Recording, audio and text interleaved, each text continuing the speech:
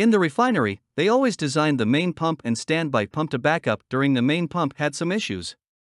For some cases, such as doing clean strainer, fixing leakage and mechanical seal, we need to switch the pump to keep normal operation. Today I would like to introduce how to switch pump during normal operation. For example, we have this system with the main pump A and standby pump B. We will switch the pump from A to B following these steps. Step 1. Confirm valve V1 is fully open to ensure liquid already filled in pump B. Step 2. Start pump B. Confirm discharge pressure and condition of pump B to ensure no abnormalities in this pump. Step 3. Slowly open valve V2 and slowly close valve V4.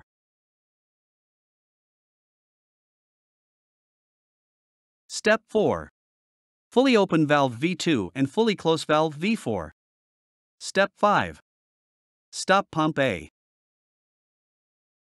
Step 6. Confirm the condition of each part of pump B after starting include temperature, vibration, pressure. Please apply it for another case. Thank you for your watching video. If you feel this video is useful, please subscribe to my channel.